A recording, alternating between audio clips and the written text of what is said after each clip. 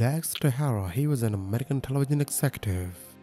He joining ABC News in 2017 as a senior producer based in Washington, D.C. He went on to lead This Week in early 2020, just before the pandemic.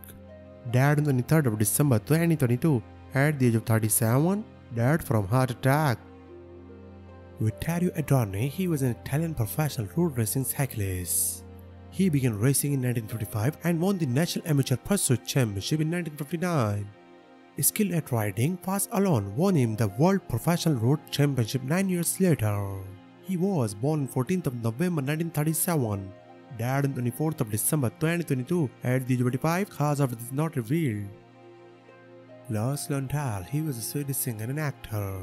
He was considered the most well-known Swedish singer of the 1950s and 60s, with nicknames including the Swedish Frank Sinatra and World's Oldest Teenager.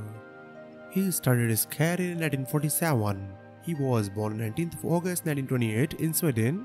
Died on 26th of December 2022 at the age of 94. Died in a car accident. Emilian Kamiński, he was a Polish actor in theatre, film, musical and dubbing director and vocalist. Founder of the Attitude Foundation and the Kamiński Theatre. He made his big screen debut in 1977 as one of the young soldiers of the Crow ranks. He was born 10th of July 1952 in Warsaw. Died on 26th of December 2022 at the age of 70.